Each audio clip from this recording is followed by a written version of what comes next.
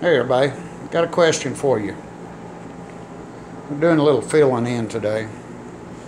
Figured what the heck. But you know, intermodal yards, they're full of high objects. You know, the cranes, the light poles, and everything else. And I want a helipad for emergencies. And I was thinking about down here in the truck curve. I mean, there's plenty of room. All I gotta do is build me a pad and put it on there. I'm in the process of doing my helicopter. And of course it's a CSX helicopter.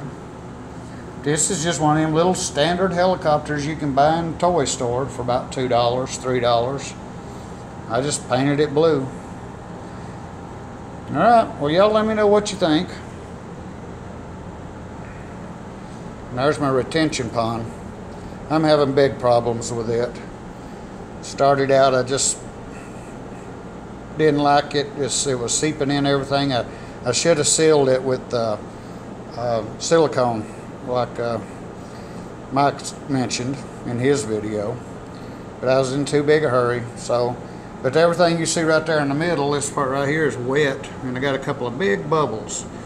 So I'm just going to shave them off, and I'm going to do another layer of water on top of that.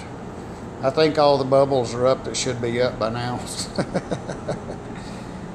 But yeah, let me know what you think about the helipad.